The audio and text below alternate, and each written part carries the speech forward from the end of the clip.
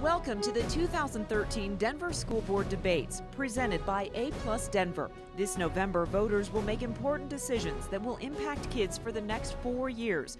Hear directly from the candidates about their plans to elevate education on the public agenda.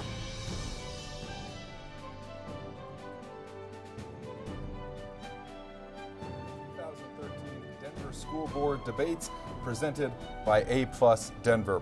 Along with partners Ed News Colorado and Fox 31, we thank you for joining us tonight as we talk to the three candidates vying for the district's at-large seat that is up this time around. And those three candidates are here with us tonight: Barbara O'Brien, Mike Kiley, and Joan Poston. Thank you all for being with us tonight. Thank you. Thank you. Real quickly, for those of you who don't know, A+ Denver is an advocacy organization with a mission to harness the power of Denver's civic leadership to build public will and advocate for those changes necessary to dramatically increase student achievement in Denver classrooms. We're going to start with the three candidates and their broad vision for the district. We're going to take about 10 minutes on this section here, and so we sort of drew numbers to decide who goes first. So Barbara, you're going to go first.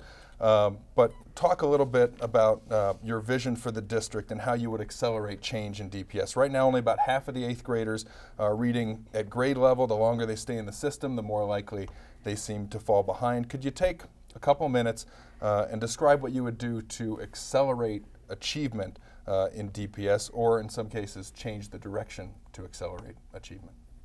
Thank you. I'm happy to. That's one of the exciting things about getting to run for the school board, the chance to change lives by accelerating the way all of our kids are learning. So thank you for that. I've spent my whole career working on improving the public education system. And I think we all know in Denver that we love our schools, and we know that this is the door to opportunity in the future for all of our kids. And it's painful for everyone to know that not as many are getting the education we think they deserve.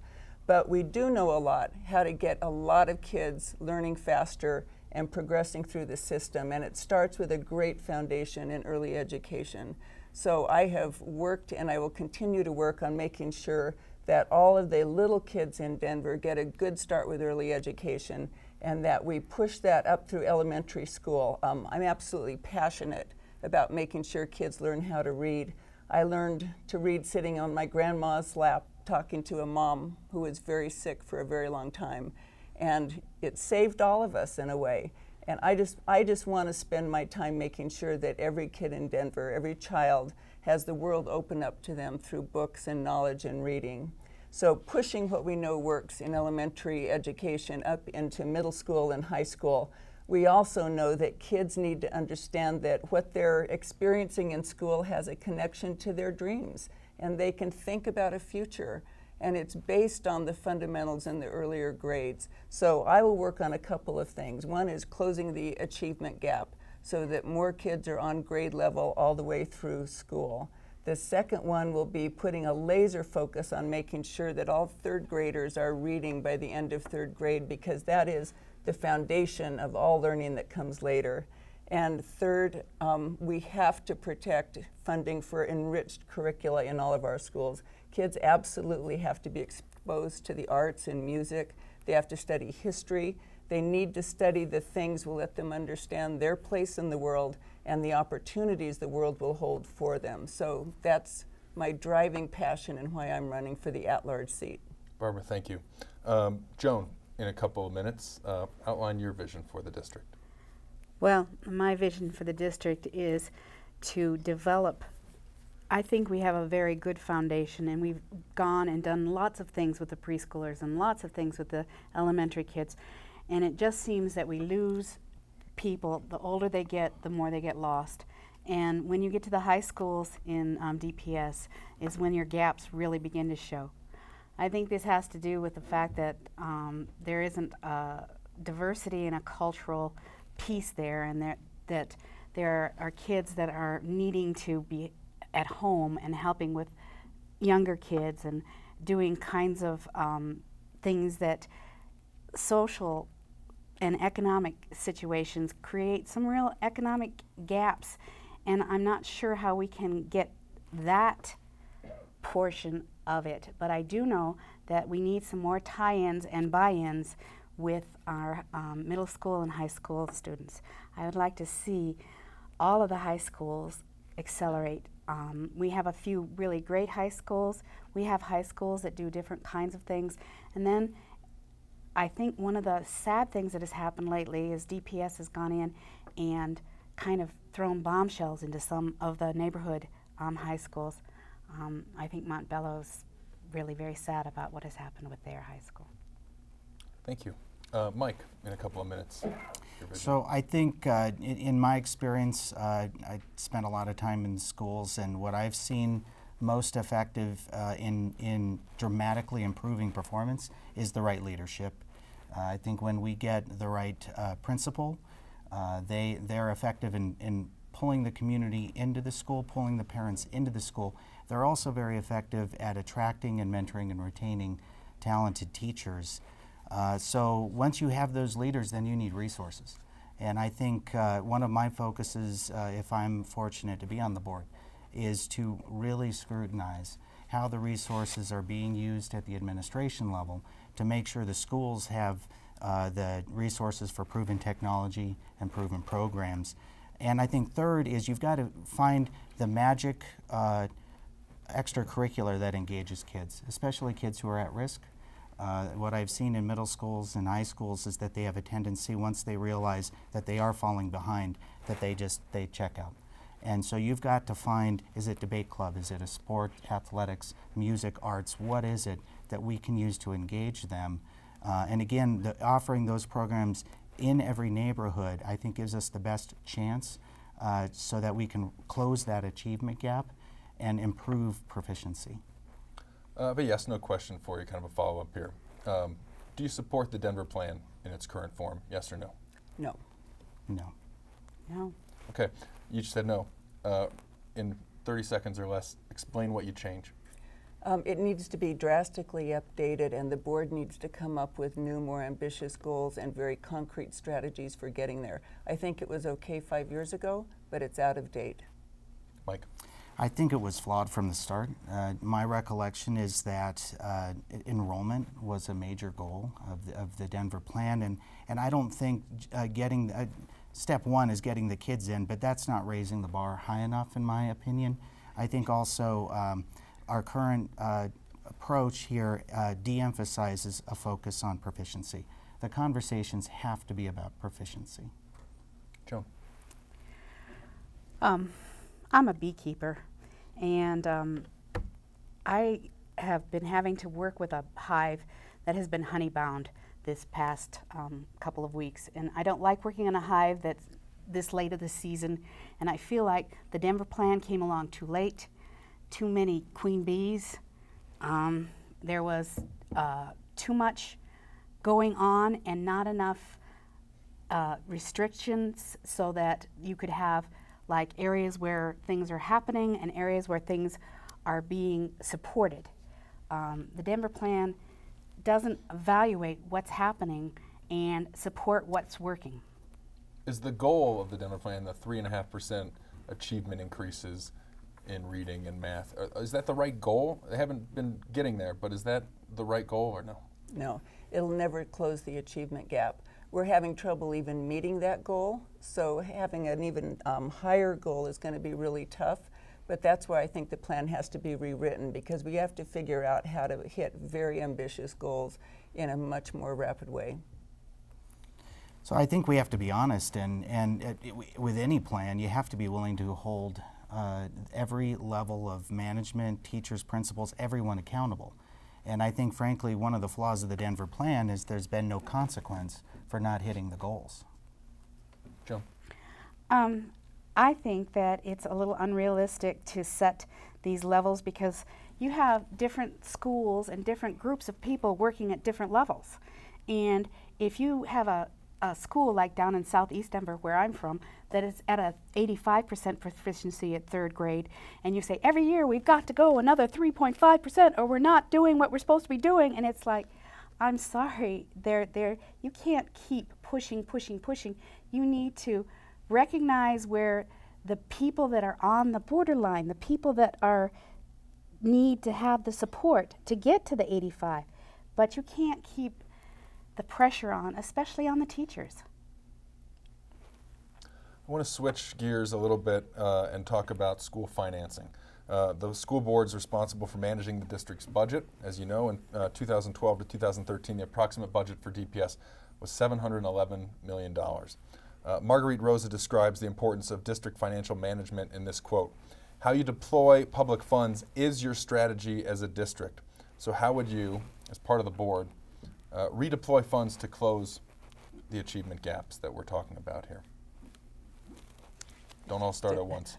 Well, I'll jump in mainly because I want to first thank Mike. I agree completely that leadership is important, and that happens to be my job, training leaders for schools in low-income neighborhoods. So no matter what happens in the election, let's work on leadership together. Absolutely. Good. Absolutely. Thank you. What, I mean, how would you redeploy the funds, though? Does anybody have anything that jumps out at you? I mean, in terms of where are the resources right now misallocated? I think they are. Yeah. We've got 2,600 district staff supporting somewhere between 4,000 and 5,000 teachers. I've worked in the private sector all my adult life, and I can tell you that ratio is, there's something wrong with that ratio. So I think we need a whole nother level of scrutiny. I think we need to work backwards from the schools. What do the schools need in terms of programs, in terms of teachers? What are we hearing from the principals, the resources they're struggling to get? I'm on a committee at North High School where we review the budget every year, a collaborative school committee, and I see the gaps and how the principals struggle to get their resource. So I think we need to budget backwards from the classroom and the school, and then see what cuts can we make in the administration. But I think working with a budget means that you really deal with the numbers that are in front of you and not make them up to make a political point. There are 700 administrators in DPS out of a total of 15,000 employees. So there are 2,600 district staff. Most of the 700 of them are most of the administrators. people who come in that number drive buses. They serve food. They're safety workers and security officers in schools. So if you want to cut that down, you have to tell us what you're going to cut. The people who feed the children, the ones who keep them safe, the ones who drive the buses. I just think it's important to be accurate about how you count this. I think I've been very accurate. There are 2,600 district staff. I think there are some really interesting uses of resources that don't have anything to do with staff. They have a bus system in Northeast Denver. They don't have the bus system in Southeast Denver. Southwest Denver. Southwest Denver says, where is our Success Express for Success? I can't remember. Anyway, it's a bus. You're close. I know, I'm close. The truth is that I think that with all of that, then they bring in a bus system to swipe your card so that they know you're on the bus. And I was like, wow, has this just changed since I was a kid and a bus driver doesn't recognize kids anymore? Why are we spending this $1 million on a swipe system for a bus system that only a certain portion of the city gets? You know, there's just so many other places where you can look at the resources and say, why is this being applied here? And sometimes, this is a terrible thing to say, but sometimes I think it has to do with the business of education. We are here with a fancy new curriculum, and we're going to get everybody to do this curriculum, and we're going to train everybody to do this curriculum, and we're going to abandon it in 3 years. Can I touch on something around busing? So I think what we're doing is we're finding a solution which creates another problem. I think the reason why we have an increase in buses is because we have failed to provide a quality option in every neighborhood. So now we're providing buses. So now we're mixing 6-year-olds with 17-year-olds as they share the same bus, which then means we now need to have certain security and protection for those kids as they each get on the bus going to different schools. The bus driver has no relationship with the kids because there's so many kids coming and going. So we create that next problem, and we're not listening to what the community wants, which is fix the neighborhood school. Give me a quality option close to home. Yeah. So I'll get us back on track. Okay. We were talking about the budget, and I agree the bus cards, it's a pilot. Who knows if it's going to work very well or not. I agree. I'm not quite sure what problem they're trying to solve. But when you take a look at where you're going to reallocate items in the budget, I think there's always places where you can find savings. But I think the important thing is that somehow we all campaign really hard for Amendment 66 while we're running for our own offices. Because if we're able to pass that, I think Denver's going to get an extra $1,500 per student going directly to the classroom with oversight and transparency and all the good things that can ensure the money's going where it's supposed to.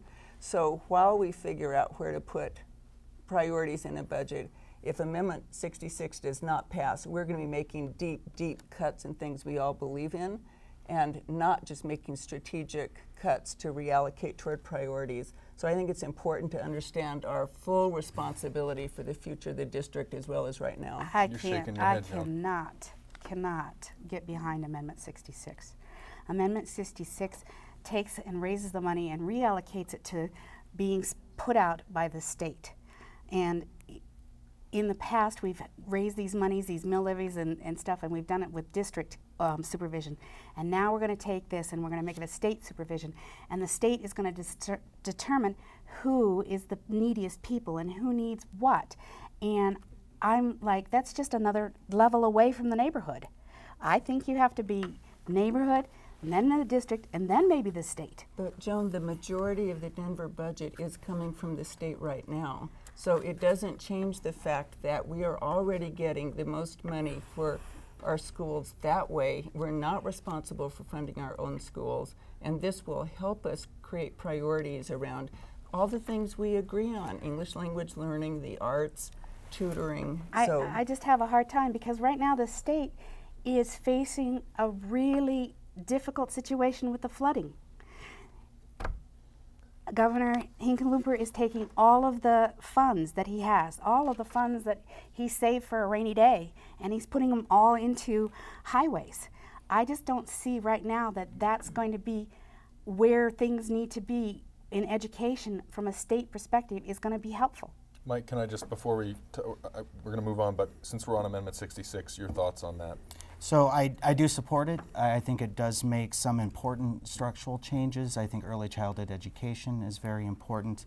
I think what we have to be careful about here is, you know, we've got 4 of 7 board seats open this school board race, and the money is going to come to the school boards. So we have to trust that the school board is really going to scrutinize how the money is spent, starting from the administration on down, and make sure that those dollars get to the classroom.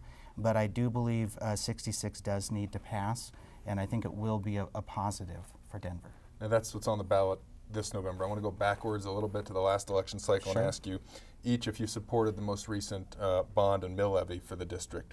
Yes or no? Yes, I have supported both of them. Mike? I supported the mill levy, and I opposed the bond because I had serious concerns about how the funds would be spent. So the mill levy I was proud to campaign for, and I'm very glad it passed. The bond, however, my concerns were that there were very vague categories of spending, and after it passed, my worst fears were realized. The administration bought a new administration building, which cost $43 million, and only $25 million is invested in school safety and cooling, and it leaves the majority of our classrooms not cooled. So, you know, I think what we really need to talk about here is, do we have the right board to really scrutinize how the dollars are used? I don't think the taxpayers intend to give us a blank check. They expect us to use those dollars extremely wisely.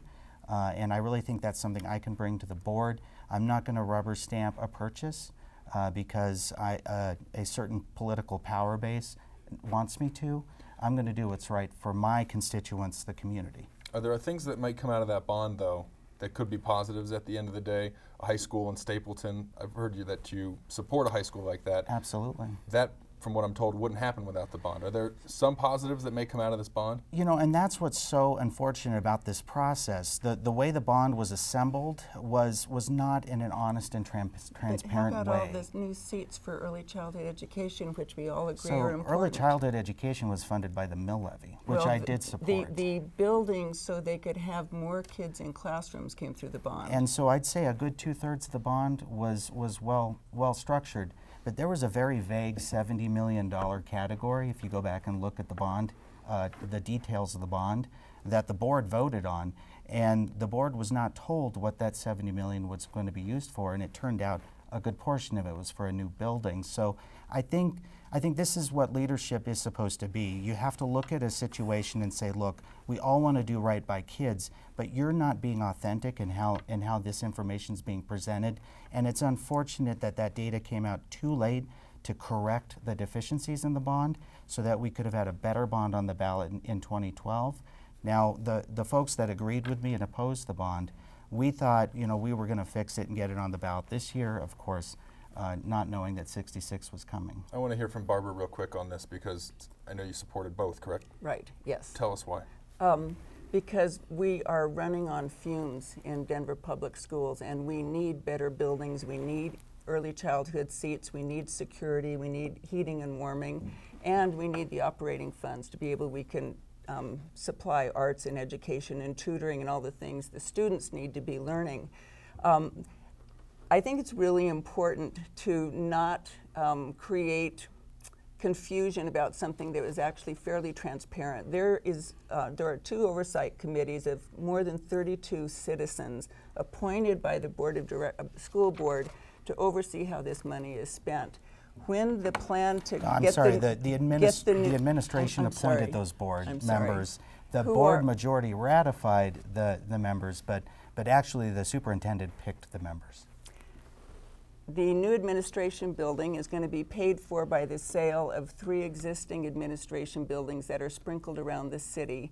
They're going to be consolidated in one place, and there's going to be a savings of about $2 million a year in operating costs that are dedicated for going back into the classroom. So we can have our differences about bonds and mills. I personally think that you don't try and withhold $466 million in improvements in physical structure from our kids, especially in a tight budget time. Did you have something before we move on, Joan? Well, I think that this goes back to how I feel about Amendment 66. There is, if you went on September 18th in the Denver Post, there was an entire page about what Amendment 66 is about, and we get this much of a blurb to vote on. People don't go and read that. Right now, people are looking at what's happening with the Health Care Act in the nationwide. Half the people didn't know what was coming down the pikes. They never looked, they never were informed, it wasn't transparent, and I think this is the same kind of thing that's happening with 66. If you look at some of the things that they're thinking about doing, and I've talked to people about this, and one of them said, well, it's because you have to appease this person, and you have to appease that group, and you have to, and therefore it becomes all kind of, and it's funding by having to appease everyone. And it was just one of those moments where I'm like, it's not good when you try to please everybody. Too many cooks, too many queen bees. The vast majority of voters voted for it, so I think that was a wonderful statement from Denver about the importance of our schools. Quick question for all of you here. Should the district own and manage buildings, and should all public schools have access to them? You want to start? Doesn't the district already own the buildings? I'm not sure about the question. Should the district own and manage buildings, properties? Should they You mean like contract school that out? buildings? Mm-hmm. Oh, of course. Okay. Yeah. Yeah, absolutely. Yeah, I don't understand why you would. Well, and I would add that prior generations have entrusted us to take care of these beautiful institutions like Emily Griffith, you know, and we were very fortunate that certain community members intervened to prevent the administration from possibly demolishing this building that we're in right now, which has an amazing history, you know. So I think our buildings and our open spaces too have been entrusted to us, and we're expected to make good use of them and take care of them and pass them on to future generations. And that's why I strongly opposed disposing of Emily Griffith, because I do recognize its history and our obligation to protect it. I'm going to move to a different topic now, accountability. Senate Bill 191 would end a practice called forced placement that places teachers in schools. Most often schools with hard-to-serve populations. And they place them there against that school leader's wishes. The teachers union has threatened to sue DPS in the state if they enforce placement. What are your thoughts about this? And your views on mutual consent where both the teacher and the principal agree to the hire. I've been starting with you a lot, so I'm going to start this one down with Joan. Well, I think there's a lot coming down the pike as far as evaluating teachers. Part of this bill, I believe, is why we're doing the LEAP evaluations on teachers. And I think if you get good evaluations and you figure out what the problem is and you address the problem and you get the resources going, then you don't have to have forced placement because you have somebody working in a efficient and good way. So it's one of those things where I'm sitting here going, you're creating problems that it's just you haven't addressed the problem early enough. In 2005, I went to speak to the Denver board for the first time, and it was about the heating at my daughter's school. And I went to the National Weather Service, and I got all the data to find out which was a hotter month, June or August. And I worked really hard to make this piece of paper, and I worked to make this presentation. And I stood up, and the entire board looked at my paper, put it down, and just continued. And I was like, that is not something responsive. And it's one of the reasons why I'm here is because I went to the board and I was expecting a response and I didn't get it. And that was years before we had the problems with people threatening to sue because their children were fainting. And that's how this heat thing became such a big deal. But if they had listened in 2005, I think they could have addressed some of these issues before it got to be such a big thing. Okay, Mike, Barbara, forced placement, mutual consent.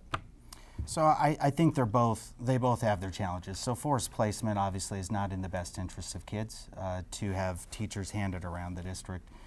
Mutual consent also creates its challenges, and I think what we're trying to fix is something that's broken at a level above the teachers and the principals.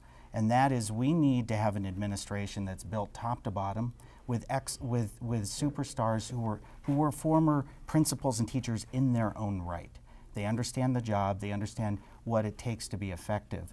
And I think once we have those individuals, then we can build leadership at schools where they know how to mentor teachers.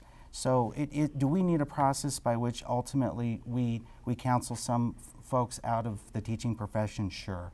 But what I'm hearing consistently from parents and from teachers is that the coaching is extremely inconsistent. We have very few individuals in the administration that are strong, that have a strong track record in being a leader in terms of a principal or teacher. And I think that's the root cause here. We need a different sort of administration.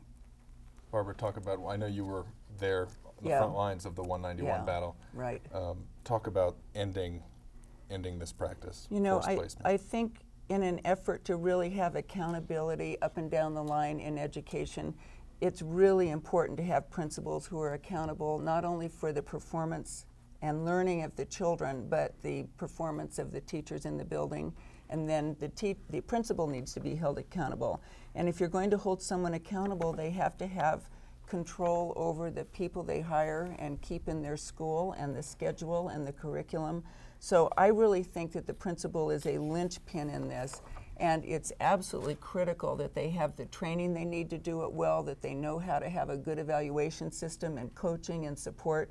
But if they're going to be responsible and held accountable for their school, they have to be able to hire the people they think can help deliver the mission of the school. School closures, very contentious, very controversial, and that's an issue that sometimes board members have to confront. 60% of the students at Montbello High graduated in 2011, despite not very great resources or supports. 2010, the school board voted to phase out the school, old Montbello, replace it with a couple of different schools within the school. We already mentioned that tonight. Still probably hotly debated out in the far northeast. I want to ask you each, under what circumstances do you support shutting down a school? And as a secondary follow-up, do you believe the Montbello model, the new plan, is working? Joan, I'll start with you. I have spoken to many community members about how they feel about this, and it's kind of an interesting thing, because what makes a successful school, and how do you repeat a successful school? How do you get an East High School to be a TJ, or how do you move those kinds of success stories to another place?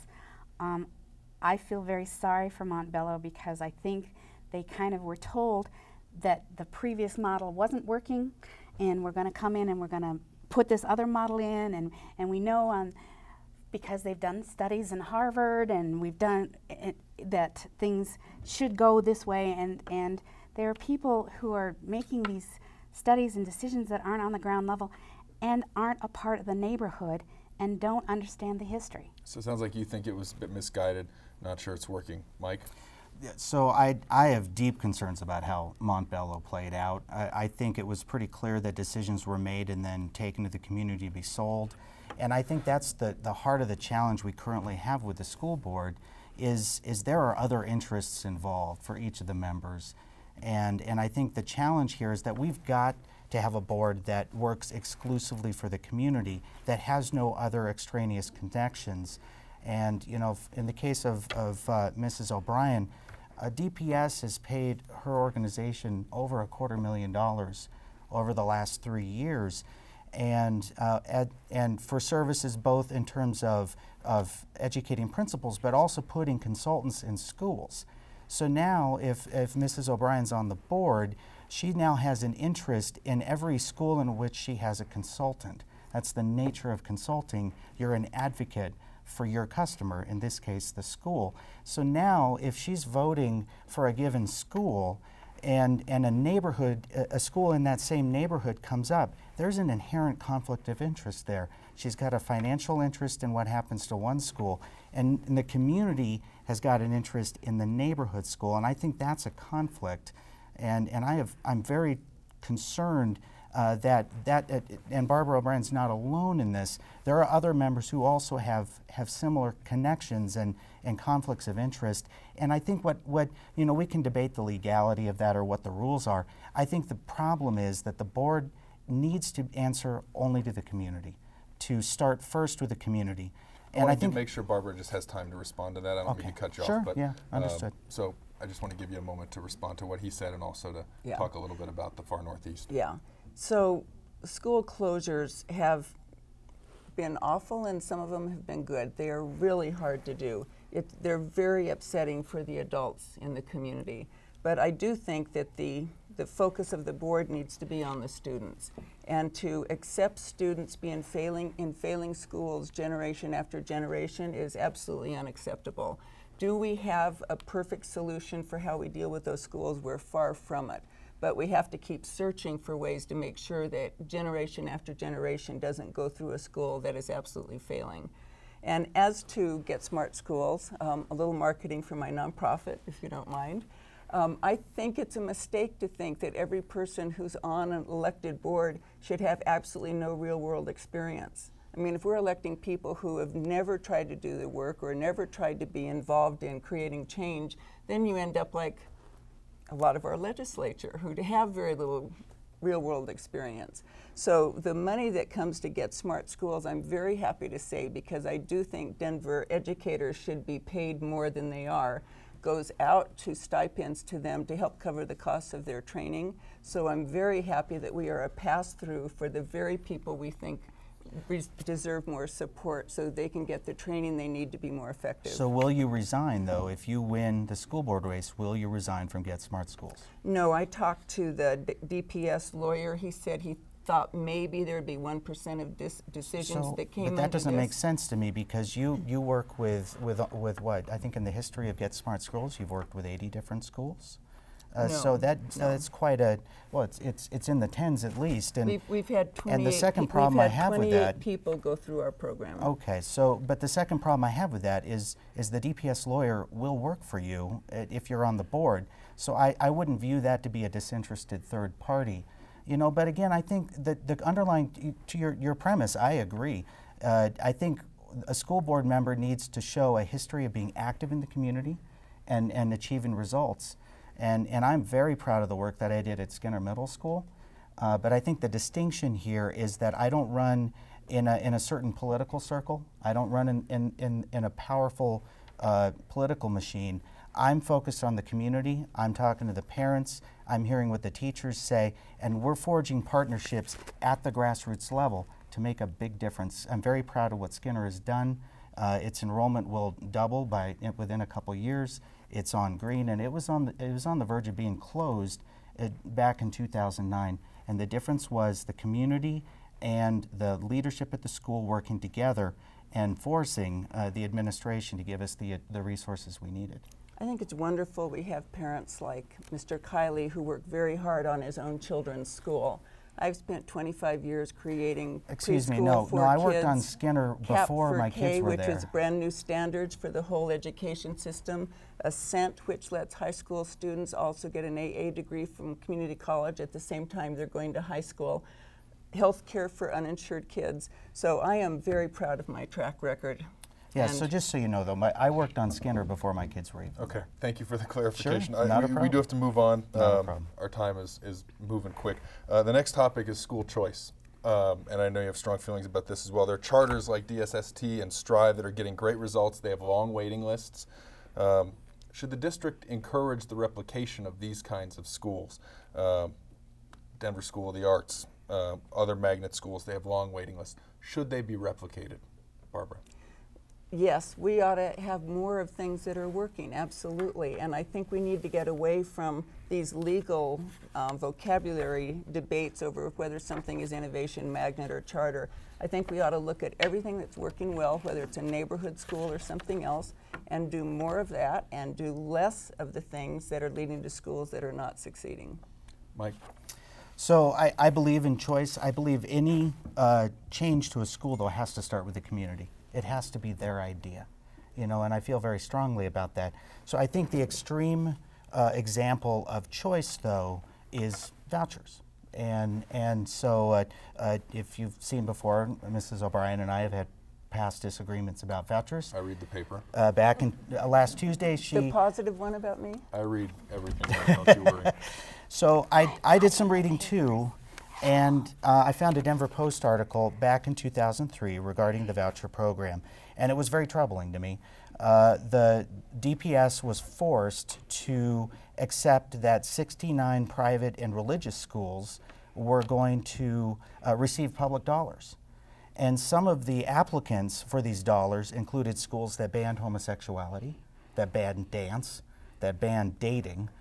And so I guess my question is do you regret supporting vouchers, hearing that it attracted these types of extreme schools trying to get public dollars? So the Children's Campaign's mission is to look out for the most vulnerable children in society. And we always search for solutions to kids that were failing and struggling. And I'm proud of the fact that we never stopped looking for ways to let the most vulnerable get a shot at the kind of education you and I fight for our kids. So I'm sorry, I didn't really No, I totally oppose vouchers, and I don't think it's an issue that the Denver School Board will conceivably be dealing with, and I would not support it either. Well, the board back in 2003 couldn't believe they were dealing with it then, and they were forced to deal with it. Yes, but we had several board members change their mind and say they thought it would be an interesting pilot program to try out.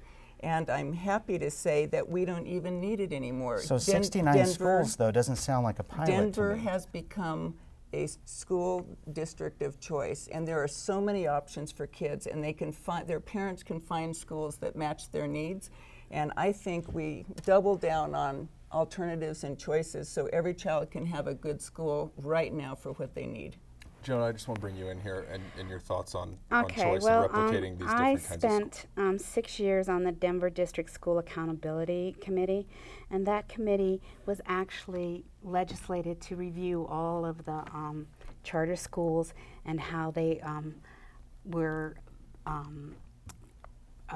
producing and what they were about. And during my my tenure there on the board, I had to help decide to close one of the charter schools, and that wasn't an easy thing when we talk about school closures. I think that there is a place for charter schools, but I think that there is an accountability piece that needs to be there. And I think the one thing that disturbs me most is that they don't have some of the resources that they need for special education and for other kinds of things, and so they kind of steer children away from them. Mike touched on this. This is not a question about vouchers, but this is just a question about taxpayer dollars going to private schools. If those schools have the same accountability measures, should DPS dollars go and fund kids at other kinds of schools? Real quick. They do right now. That's how DPS gets a lot of special education services. It contracts with Escuela Tlatelolco, so it's doing that right now. Mike? Escuela is a great example of that. I think Escuela, though, came from the community. Corky Gonzalez founded that school, and it was the community's idea. So the question is this being imposed from the top down, or was it the community's choice to create that school? I think that there are places for exceptions, but on the whole, I think that the dollars should be going to the neighborhood schools. I think they should be supporting what has worked, and there are exceptions to every rule, and I think that it's important that we see those and make places for those, because the truth of the matter is not every child can fit into a category. So not every school can fit into a category, and I guess that's the nice thing about DPS with their school of choices right now, is that they do have a place where somebody who doesn't fit into the main category can go. In terms of co-location, say a school is half empty. Should they use that space, bring in another school, a different kind of school within a school, to give that community a different kind of option in terms of not just a one-size-fits-all experience? So this is something that has not been handled very well in a lot of instances in DPS. I've seen co-location in other places in the country where actually the amount of collaboration and communication led to a successful co-location. I think what happened at North was a very bad example. So agreeing with Joan, it's how you do it. It's the implementation. I think one of the more interesting things about being on the Denver District School Accountability Committee is that we had these charters come in and they were giving us applications, and we were looking at these applications and we were sitting there going, where is this going to be happening? Where is this going to be happening? And the administration had already decided where they were going to try and stuff these people. And that's not how you want to do something. You want to have community buy-in. You want to have, to start a charter, you really should be going to the community where you want to have it and have the people say, yes, I will support this. Or heaven forbid it was the community's idea to begin with, every now and then. Mike, just generally, co-location, you're open to it? If the building is not designed for it, I have inherent concern about it. And I hear this from parents with kids that are going to lunch at 10:30 in the morning and at 1:30 in the afternoon. But in the end, if it's the community's idea to make it work, then I think it has a much better chance of success. Thank you. We're going to move along, speed things up a little bit here, and stop the sort of the engagement. It's fun to watch, but I'm just going to talk to each of you individually for a minute. There was a recently published A+ Denver candidate survey. A lot of you answered most of those questions. There were a couple questions that were left blank, so I'm going to press you a little bit on some areas where maybe we didn't get a full answer or an answer. Mike, I'm going to start with you. Okay. I want you to just say whether or not you agree with the statement that I'm about to read. So just give me a yes or no. Yes, you agree. No, you disagree. All new schools, whether charter, innovation, or district, should be held to the same standards for opening. I think I agree with that.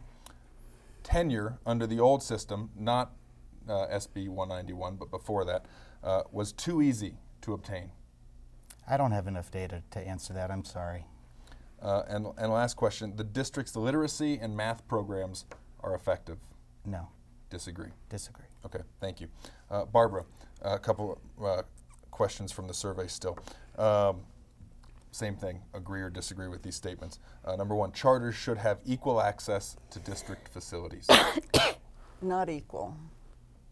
I think we need a community process. See, this is why he and I both didn't answer some of the questions, because they're complicated and they require some nuanced thinking, and I don't think either one of us wanted We didn't to be. fill them out together, though. Yeah, We no, were we doing didn't it. coordinate. I didn't write the question, it's Van's survey. But it's for, no, it's for this very reason, because they are complicated issues, and boiling it down to one answer, I think violated the does. depth of thinking I agree. we're trying to put into it. Absolutely. Okay, I'm going to still come back with you for another agree or disagree question, but tenure under the old system, not 191, was too easy to obtain. Correct. The district's literacy and math programs are effective. Math, yes. Literacy, no. Okay, thank you. All right, Joan. In the survey, you indicated that you don't think innovation schools should have control over budgets and staffing. Why? I think that there's an accountability piece, and when you start saying, okay, we're going to let you run your own thing, you end up with things like the Stanley British School in having the man, he's run off with the money, and he ran off with $340,000, and the school is saying, well, that isn't going to affect how our children are being handled here. And I'm like, so seriously, you can say goodbye to this kind of money? And so I think it's a matter of oversight, and I just don't think that we should just give somebody a bunch of money and say, you can handle this however you want to handle it, and you don't have to be accountable. There's a union piece in there that's kind of an interesting piece. When I was a reading and writing specialist, I was a reading and writing specialist for DPS for 5 years. I belonged to the union, and I understood some of the pieces that go into it. I just think that there is accountability, and I think that's one of the reasons I became a member of the Denver District School Accountability Committee, is because I don't think there's been accountability. One other question. You also stated that we shouldn't have an ROI tool that shows spending at the school level and achievement gains. Why not? This goes back to how I feel about connecting children directly to a teacher's output. I have a child who is right in the middle of the curve. She's not above the curve, she's not below, she's right in the middle. And the sad thing about it is sometimes those kids do get lost.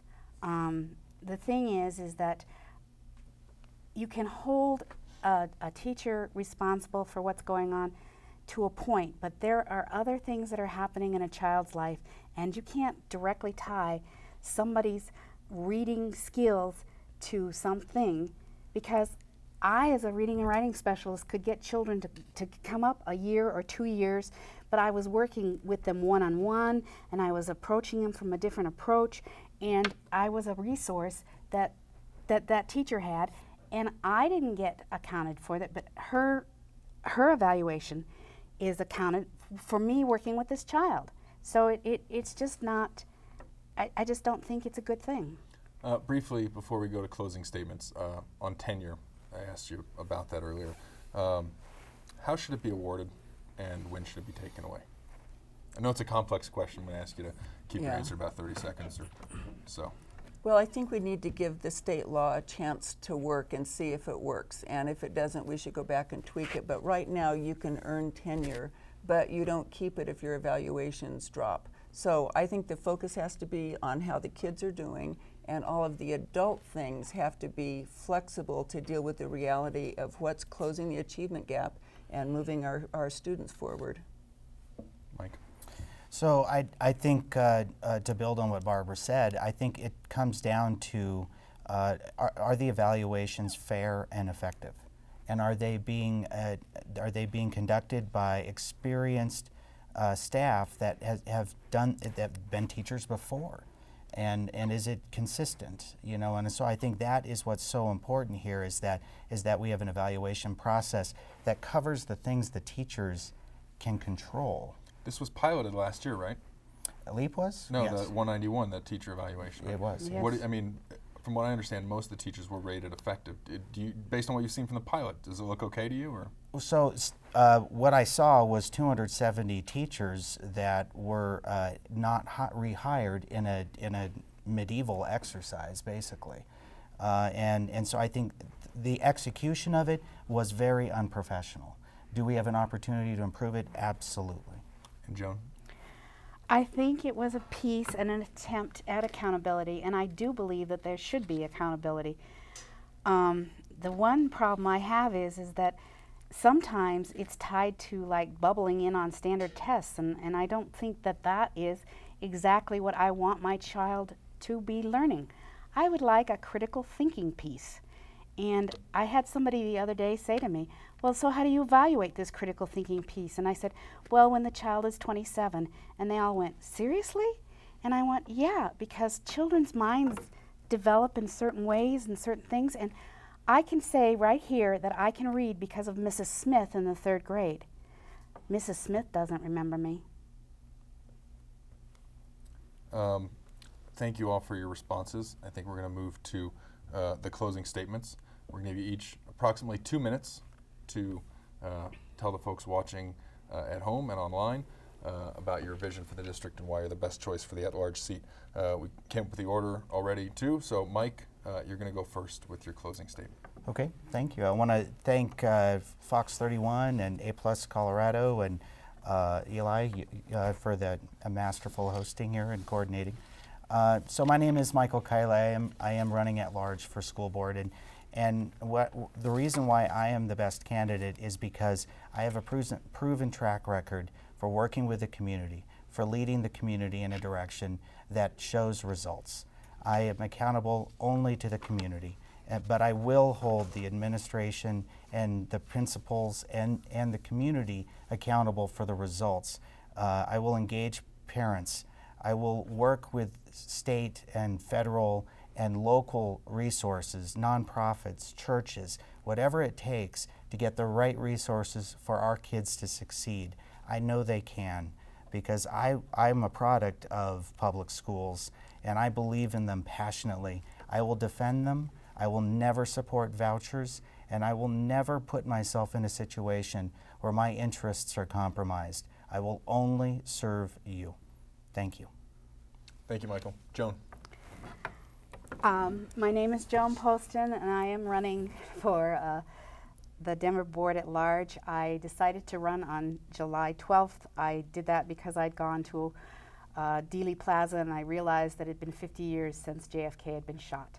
And I realized that there was something I could do for my country, and so that's what I'm trying to do.